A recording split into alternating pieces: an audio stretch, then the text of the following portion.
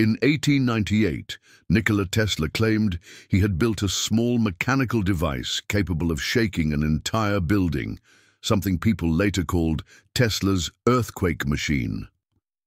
Sounds unbelievable, right? But according to Tesla, it was all about one simple concept: resonance. Tesla believed that everything in the universe, from atoms to buildings, vibrates at its own natural frequency.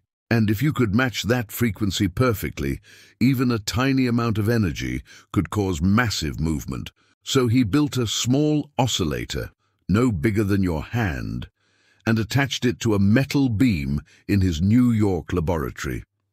At first, nothing happened.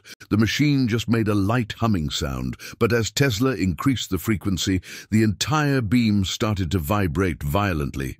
Within minutes, the whole building began to shake. Windows rattled, walls cracked, and nearby workers ran out into the street, thinking an earthquake had hit Manhattan. Realizing the danger, Tesla rushed to the machine and smashed it with a hammer, stopping the vibrations just in time. When the police arrived, Tesla calmly said, "Gentlemen, I'm sorry. You just missed the earthquake." Later, Tesla explained that if such a machine was tuned correctly, it could theoretically bring down bridges, towers, even entire skyscrapers, all through resonance. Modern science agrees that resonance is real, but Tesla's exact machine was never seen again. Some say he destroyed it because it was too dangerous. Others believe it never truly worked, as he claimed. Yet Tesla's experiments with frequency and vibration changed how scientists understand energy, sound, and structural physics.